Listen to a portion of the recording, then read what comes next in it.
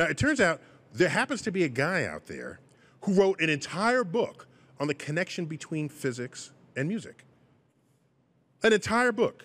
His name is Stephon Alexander, and he's standing by right now live on video call. You guys, you have him? Oh, there we go. Here. Hey, Stephon, hello. Hey, Neil, what's up? Hey, well, welcome to StarTalk. Hey, good to be here. Yeah, Thanks for having me. So you wrote a book, The Jazz of Physics, Stephon Alexander, the secret link between music and the structure of the universe. That's a title right there. But what I want to know is there something about physics that you can tell me so that henceforth I will always think of jazz when I encounter it? I can give you one cool example, and it has to do with improvisation.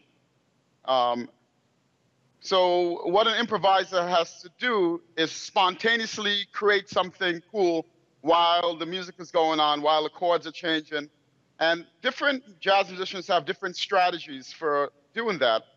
And one thing I discovered is the idea of targeting notes. So for example, if I start off on a G, and some bars later I end up with a D, that's sort of the beginning point and the end point.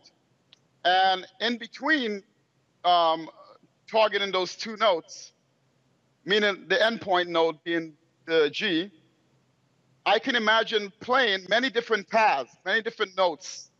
And that's a very, good analogy to Feynman's conception of quantum mechanics. Do you have the sax in arm's reach? Maybe you can play sort of a particle improvisation for us just briefly. Sure, I can try something. Hold on a second. Okay. Okay, I don't know if you can hear me. All right, we're ready for you. Go. What? I got it. Guys, I just got off the plane, okay? So.